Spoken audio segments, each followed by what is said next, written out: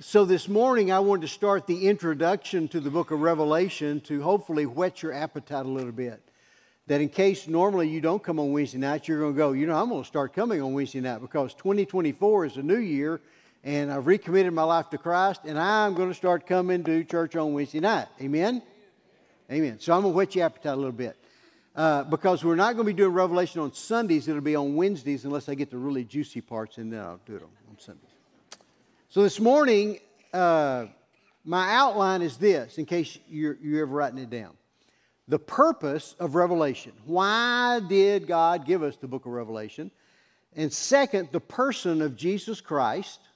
And then the preparation of the church. So those are my 3 points, and I'm going to begin with the purpose of Revelation. Why did God inspire John to write down these events? Why did he give us the book of Revelation that's been passed down from generation to generation?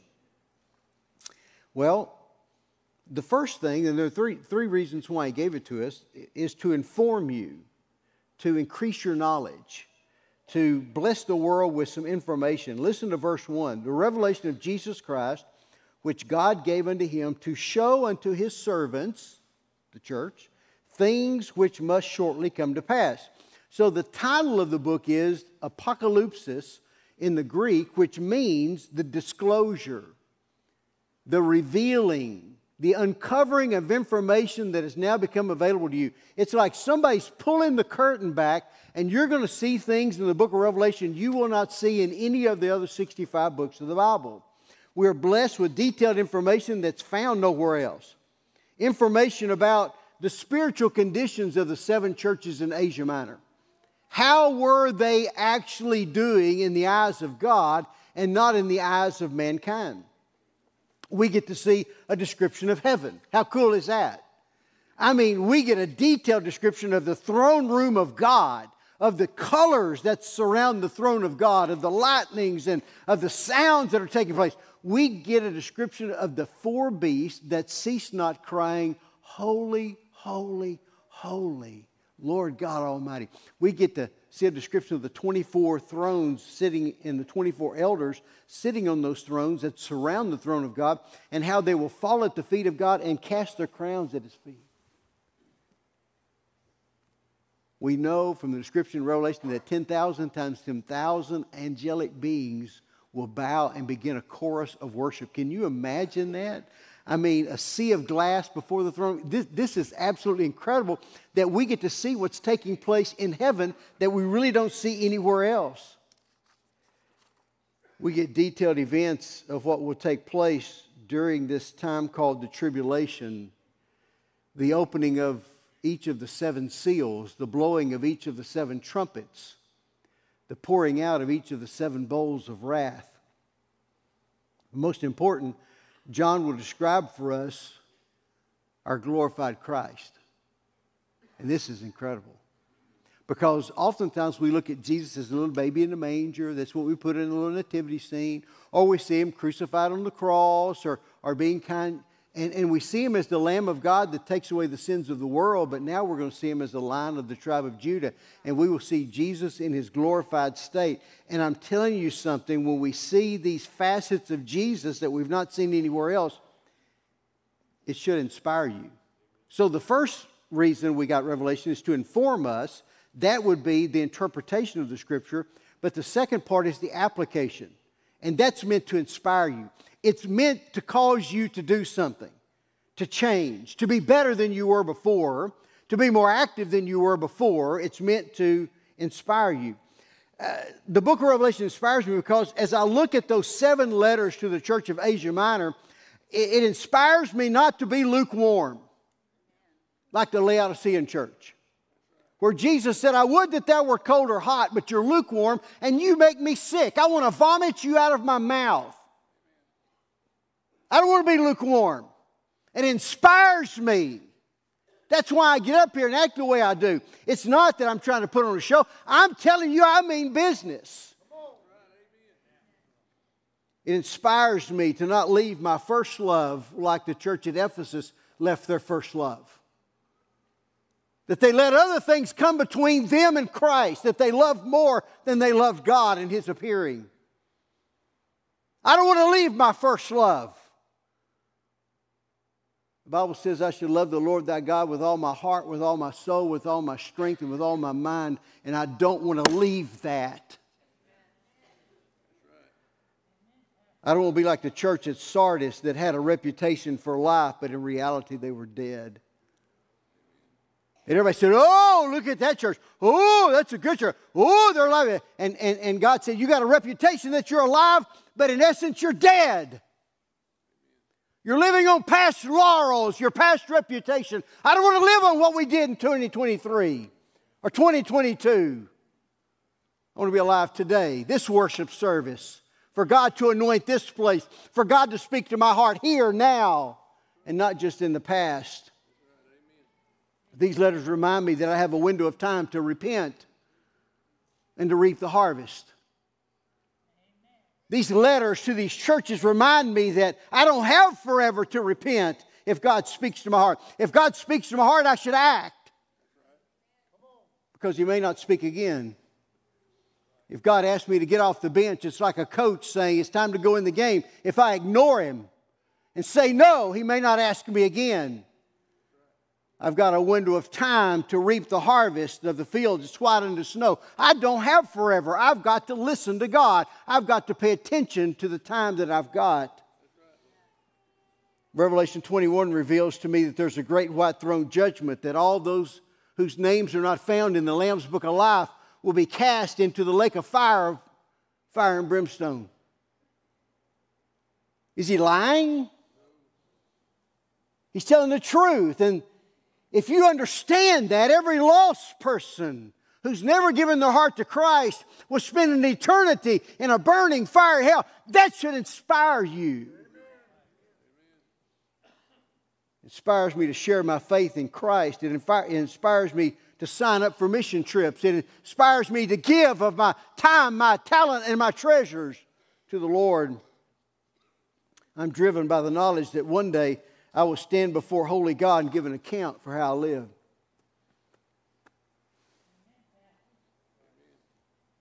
What'd you do with that time I gave you, Sam DeVille? What'd you do with that money I gave you, Sam DeVille?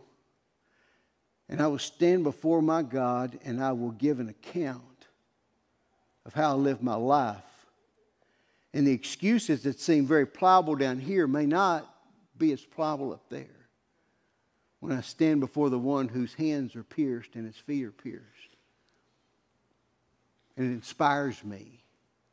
The book of Revelation inspires me to wake up and quit messing around, making excuses, and that it's not about me, that there's a spiritual war raging and I need to get off that bench and get in the game. This is the fourth quarter. We're getting close to the 2-minute drill. I realize that all Scripture is inspired by God, but the book of Revelation is special. The Bible says this, listen, in Revelation 1:3, blessed, a blessing falls upon him that will read, and they that hear the words of this prophecy and keep those things which are written therein, for the time is at hand. God promises you a spiritual blessing if you'll simply show up on Wednesday night and listen to Brother Sam read it. Read it with me, you get a double blessing, because you're reading it and you're hearing it. And then if you'll jump over that broomstick and start to do it, my soul, you're going to get a triple blessing. No other book in the Bible promises you a specific blessing if you will simply read that Scripture. Revelation does. Blessed is he that will read, that will hear, that will keep the words of these sayings. You know, it's amazing because except for maybe the Song of Solomon in the Old Testament, which we avoid like the plague, the book of Revelation to many people is a scary book. Ooh, this you can't. And the devil tries to get us to think we can't understand it or that it's a mysterious book, because he knows if you'll simply read it that you'll be inspired and you'll be blessed. So no, we're not scared to read God's Word. We may not understand everything in it, but there are a lot of books I don't understand everything in it, but that's not going to keep me from preaching it and act like I know everything in it. So here's the really great part. The revelation of Jesus Christ is meant to impress you, This is the key. This is the key to understanding the book of Revelation, because there's a lot of disturbing events that are described in this book. A lot of disturbing events. If you understand, you know what I'm talking about. The Bible says the sun's going to turn black and the moon's going to turn blood red. That's spooky. Hornets from hell would ascend out of the bottomless pit and torment men. Hailstones, some weighing 75 pounds. Can you imagine a hailstone weighing 75 pounds falling from the sky? A third of the trees and the green grass will burn up during this period of time. Saints will be martyred. Those saints that have given their heart to Christ, that refuse to take the mark of the beast, will have their heads removed from their shoulders.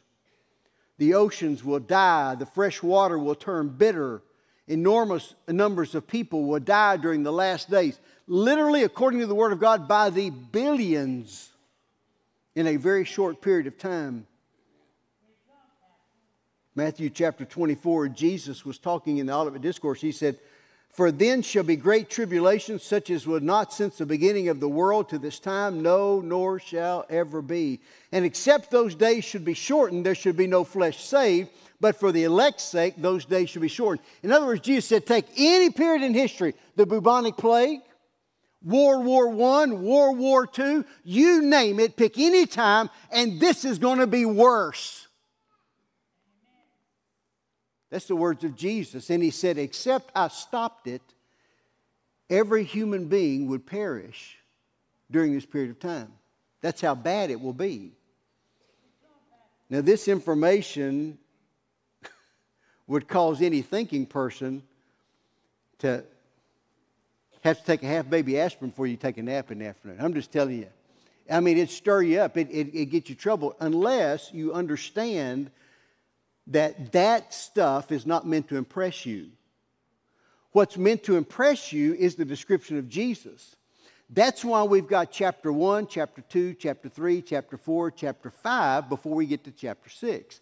Because you're supposed to be so overwhelmed, so impressed by the description of Jesus Christ that you've got your eyes fixed on the glorified Christ and you're just absolutely overwhelmed that when these circumstances take place, you go, they don't mean nothing. I got my eyes fixed on Jesus Christ. Have you ever been overwhelmed? That somebody just, you went, and immediately it inspired you to do something. See, I went to Navy boot camp in 1978, and I got on an airplane. I flew out to San Diego, California, and they took me by bus to the recruit training center over in San Diego base. And they said, it's getting kind of late, so y'all bunk down, and you got a busy day tomorrow, so y'all have a good night's sleep. All right? So that's what happened when I got to San Diego, California. And I did sleep good. The bed was surprisingly comfortable. And I was in a room with 100 other guys, so there were 100 of us, and we were all sleeping real peacefully until about 4 in the morning. And at 4 in the morning, we met our company commander for the first time. And he came in, and he picked up a metal garbage can, and it was like there were 50 guys on one side, 50 guys on the other side, and a hallway in between, and he hurled that garbage can down the middle. And I was so impressed with his ability to curse and scream and his ability to pitch garbage cans, because everyone he came in contact with, he pitched down that hallway. And brother, at 4 o'clock in the morning, normally I won't bother God at 4 o'clock in the morning. But 4 o'clock in the morning, brother, I was standing straight and tall, my eyes wide open, and I was impressed by that guy. But even more so, I'm impressed by Jesus. He impresses me. The revealed description of Jesus Christ is meant to overwhelm you, to inspire you, so that when these circumstances come, you don't have your eyes on the circumstances, you got them on the Christ. So now we're going to look at the person of Christ, because there are over 35 titles and descriptions of Jesus Christ in the book of Revelation. It's literally like we've got this picture of Christ on The Chosen, okay? Or we watch a TV or a movie or something like that. But now the curtain's being pulled back and we're going, wow, I had no idea. He is the Christ, the Christos. He is the Messiah. He is the only one. The next one coming will be a false one.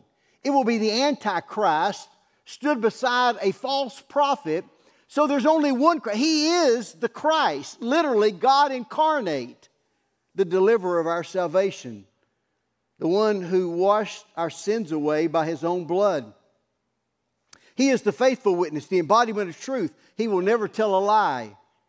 He's the first begotten of the dead. He is the champion over death, hell, and the grave. He is the champion. Because always before, the thing we had to look forward to, no matter how successful you were, was death. The grave, which never was filled up, would always take another person. But Jesus beat the grave. Jesus beat death, hell, and the grave. In fact, the Bible says He holds the keys to hell in His hand. He's got them. He is the prince of the kings of the earth. That word for prince is archon. It means He is the chief one. He's the big dog. He's over all the kings of the earth. Jesus is the King of kings and the Lord of lords, according to the book of Revelation. It's stamped on His thigh. That's His name. That's who He is. He is the King of kings and the Lord of lords. In Revelation 19, the Bible says that the heavens are rolled back like a scroll. And Jesus is riding a white stallion. And on His head, He is crowned with many crowns because He is the archon of all kings. Hey, Calvin, how you doing, bub? I love Calvin. This is my buddy. I'm so glad y'all came to worship today. I didn't mean to. You doing good? Good. Y'all need to say hi to Calvin before he leaves today. He is the Alpha and Omega, the beginning and the end. In other words, what that's saying is, from A to Z, every word that starts from A to Z in the dictionary, He is the originator of everything from A to Z.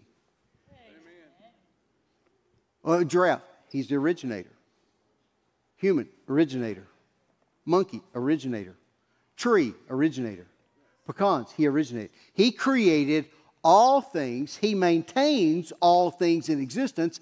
And if anything is to end, He will be the end of all things. He is the beginning of all things. He is the sustainer of all things. He is the end of all things. And if that doesn't impress you, I don't know what would impress you. Jesus is eternal. Past, present, future. Always has been, always will be, and currently is. He is the I am, and it's spoken of in the book of Revelation. He is the I am.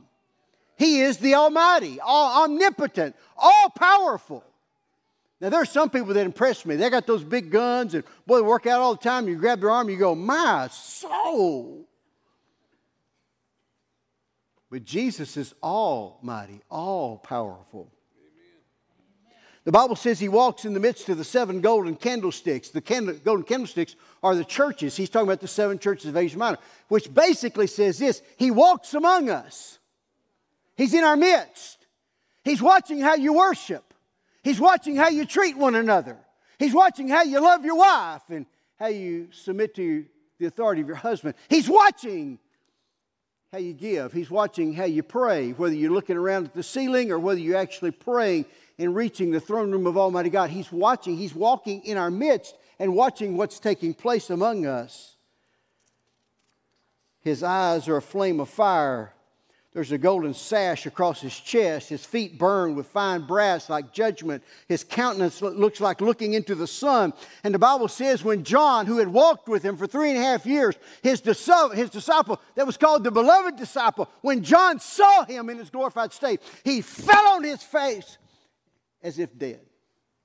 Passed smooth out. Oh. When we read chapter 1, when we comprehend who our Savior really is, the events no longer scare me. That's why we see the bigger picture of Christ, the Lion of the tribe of Judah, the Lamb of God that was slain, that all heaven bows down and begins to cry, worthy is the Lamb to receive honor and glory and power and strength.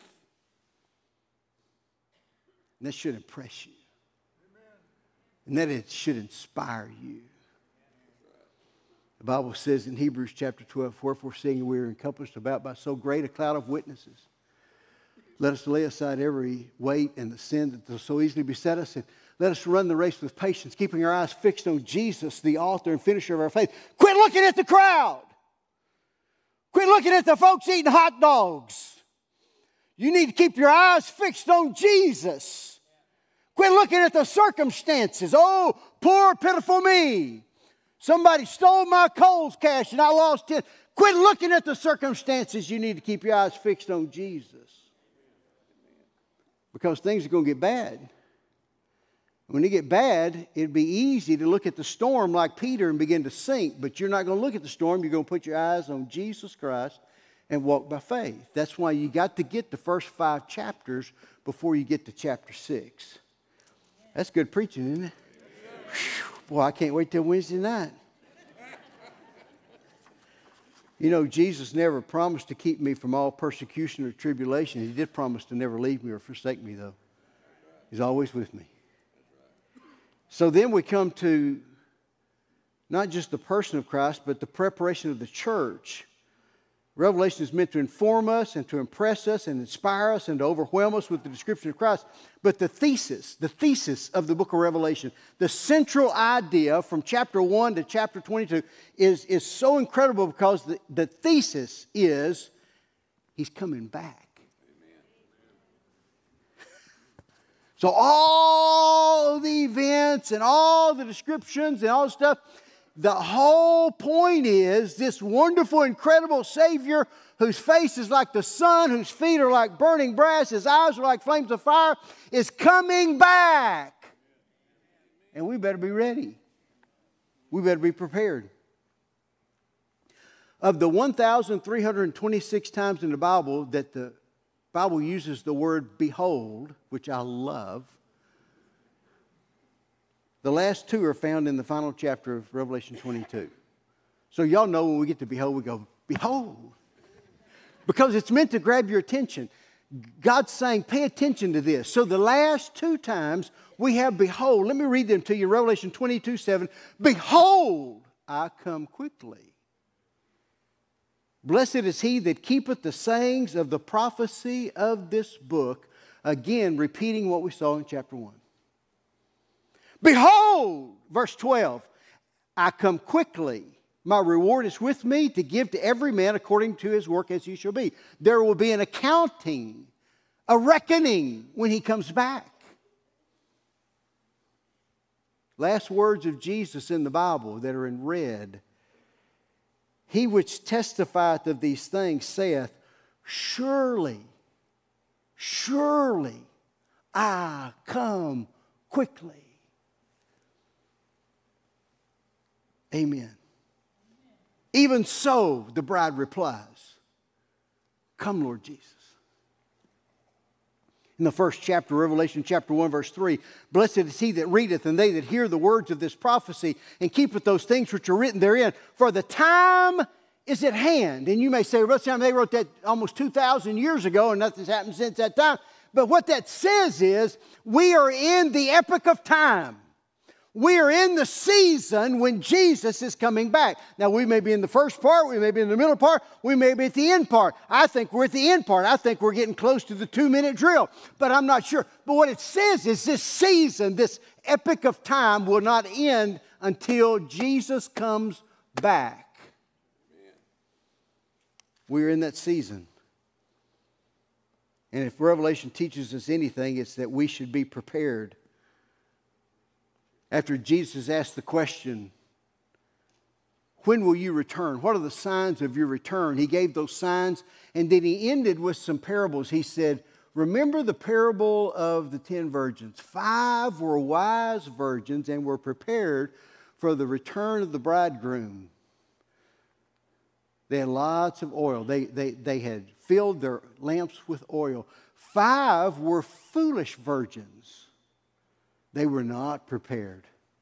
And therefore they were left outside. And they knocked on the door, let us in, let us in. No, it's too late.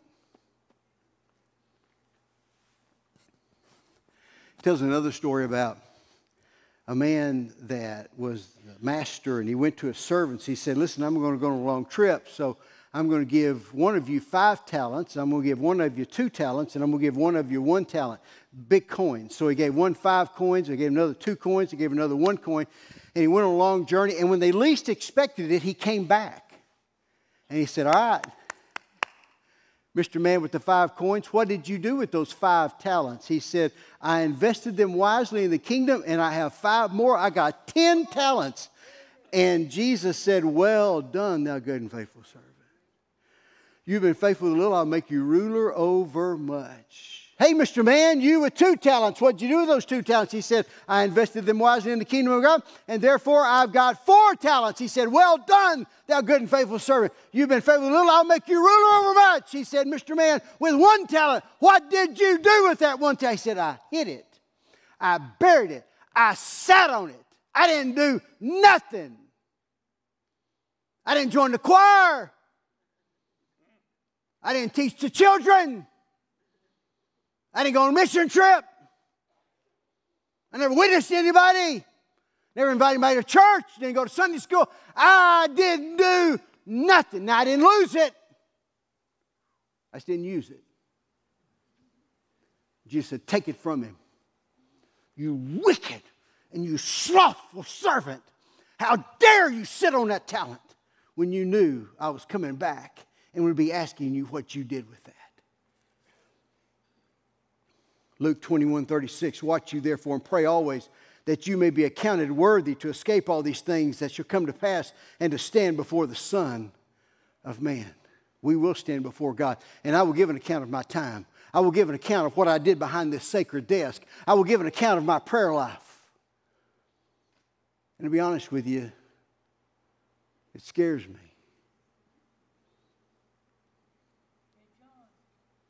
Matthew chapter 25, he ends this section with a very familiar passage of Scripture. Let me read part of it to you, okay? He says, when the Son of Man shall come in his glory, when he returns, Revelation 19, heavens are rolled out like a scroll, Jesus is riding on a white stallion. The armies of heaven are behind him on white horses, clothed in white linen, fine and clean. His eyes are aflame, his mouth has a double-edged sword going forth with which he will smite the nations in his wrath, and he will rule with a rod of iron. When he comes in his glory, and all the holy angels with him, then shall he sit upon the throne of his glory, and before him shall be gathered all the nations, and they will separate them one from another, as a shepherd divideth his sheep from the goats. And he will set the sheep on his right hand, but the goats on his left. I'm sorry, y'all sat on the wrong side today. Then will the king say to them on his right hand, this is what he's going to say. And he cannot lie, he's a faithful and true witness. This is what's going to take place. He's going to gather everybody together. Those on the right are saved, those on the left are lost. Then will the king say to them on his right hand, come you blessed of my Father, inherit the kingdom prepared for you from the foundation of the world. For I was hungry, and you gave me food. I was thirsty, and you gave me a drink. I was a stranger, and you took me in. Naked, and you clothed me. I was sick, and you visited me. I was in prison, you came unto me. Then will the righteous answer him and say, Lord, when saw we thee hungry and fed thee, or thirsty and gave thee drink? When saw we thee a stranger and took thee in, or naked and clothed thee? Or when saw we thee sick, or in prison and came unto thee? And the king shall answer and say unto them, verily I say unto you, as much as you have done it to one of the least of these, my brethren, you have done it even unto me. Here's the question. Are you prepared to stand before God and say, you know, God, I did go visit the hospital. Not just my immediate family. When I found out somebody was sick and I knew them, I went up there and had prayer with them. I prayed over them. I do feed the hungry. I do try to make sure that people that don't have water get water. People that are naked get clothed.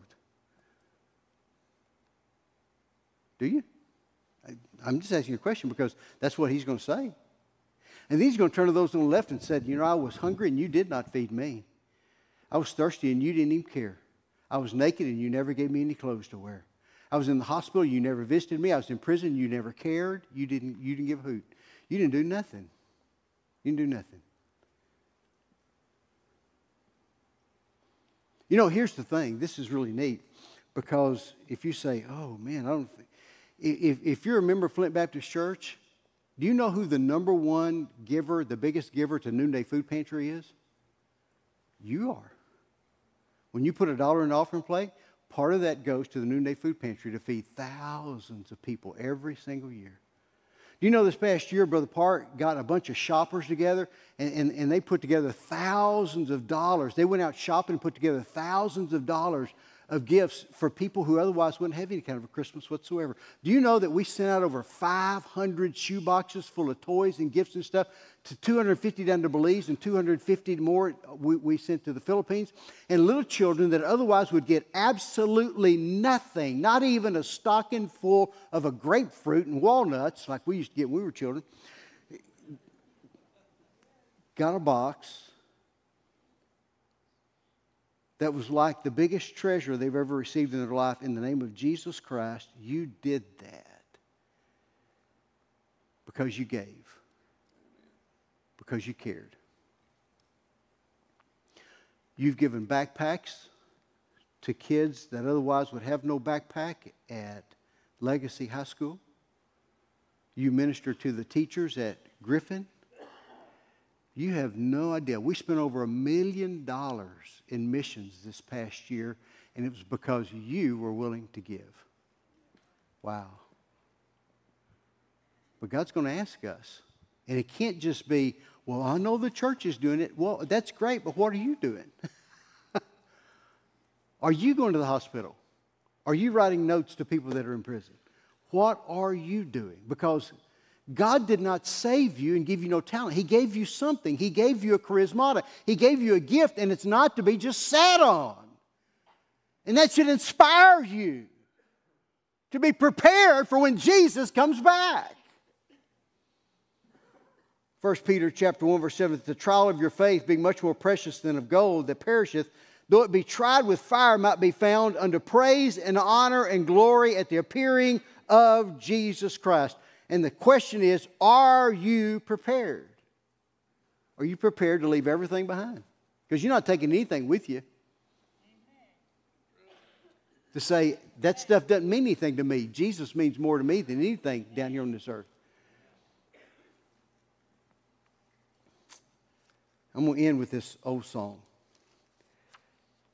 The writer wrote, I stand amazed in the presence of Jesus the Nazarene, and wonder how he could love me, a sinner condemned unclean.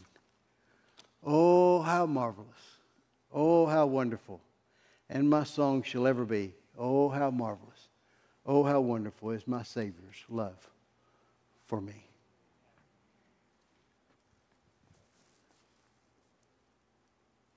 I'll be honest with you guys.